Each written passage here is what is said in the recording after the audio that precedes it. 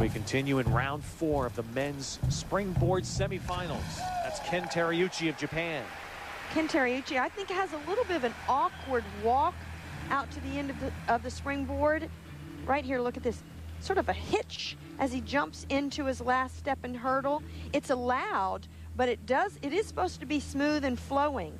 So if the judges happen to interpret that as not something they like to see, they could deduct a little bit, but there is definite deduction for not being on the end of the springboard. A half a point plus maybe a point otherwise.